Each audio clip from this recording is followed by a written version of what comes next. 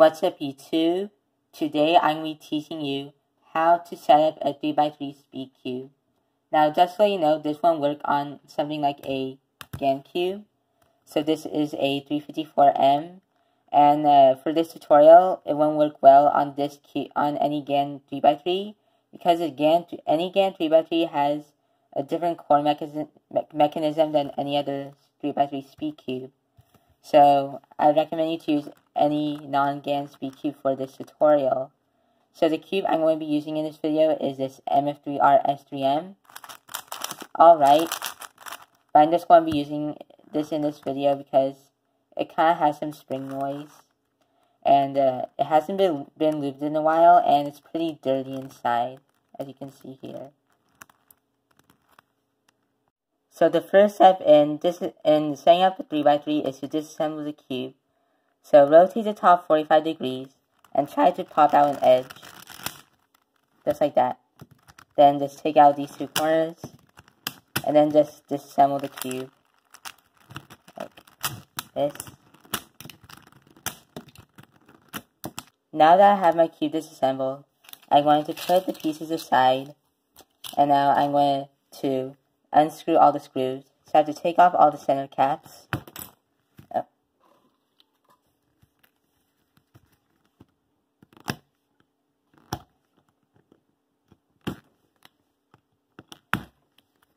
And then we're going to unscrew all the screws.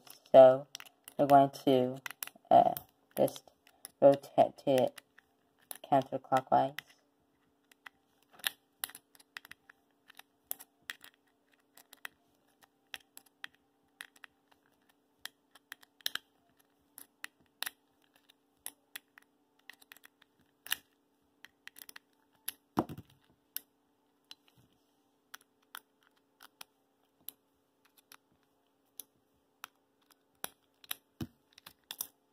Once you have all the screws unscrewed and you have only this core left, you're going to wipe all the pieces down with a cloth.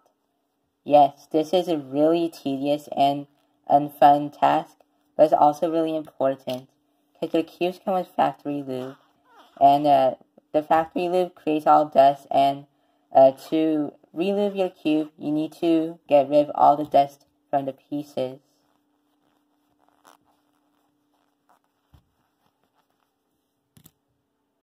Now you're going to take one of your center pieces and then take out the screw and the spring. Now if your cube has a washer, you just want to leave it there and then put like some lube where this washer is. So in this hole right there.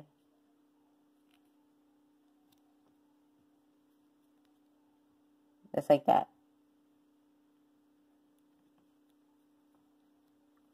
Now you're also going to put some lube on the screw and the spring. So you're going to just draw a line like this.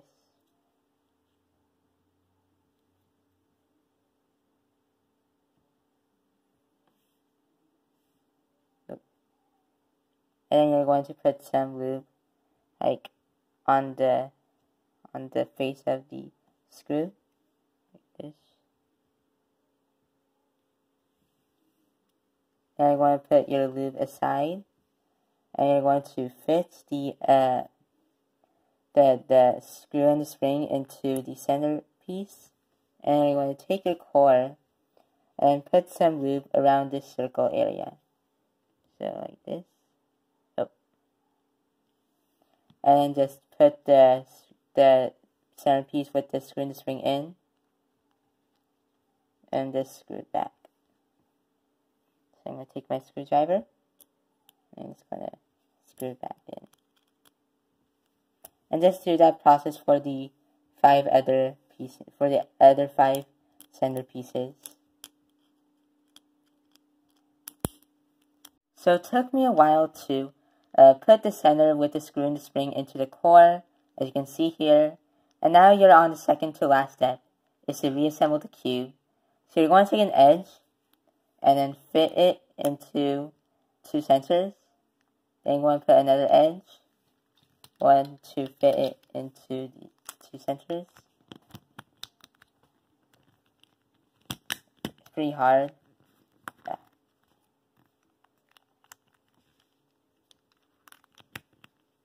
Then I'm going to put a corner in there in this slot. So this corner. And then I'm going to fit in an edge.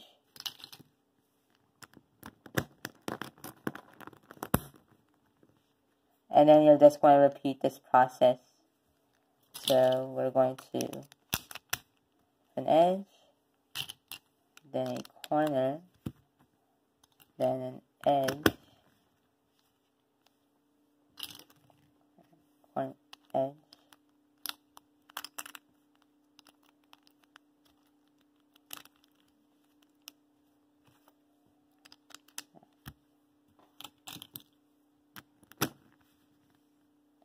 until you end up here.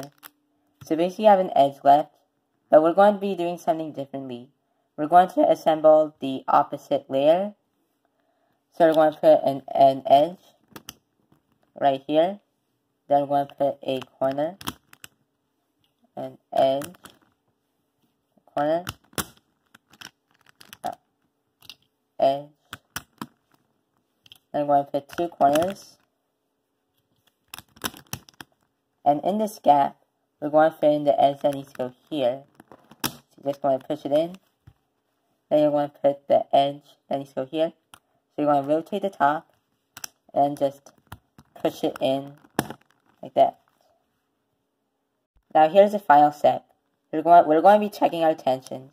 So if you think your cube is too loose, you can just tighten it like this way. Or if your cube is too tight, you can loosen it a bit.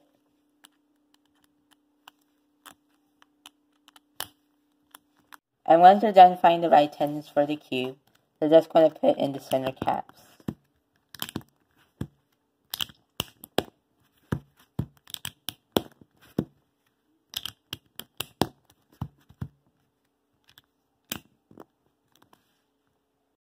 Now here's one additional thing you can do. So we're going to put some lube right here. And we're just going to draw some lube onto the corner. And you can do that for all the corners. After you lube these corners, you're just going to wipe off all the lube that's on the surface of your cube. That. And then you're just going to try out the turning. The turning may be a bit gummy, but once you start turning it more, like performing lots of algorithms, or doing like a bunch of 3x3 solves, then all the lube will just spread around the cube, and it'll turn out fantastic, in my opinion.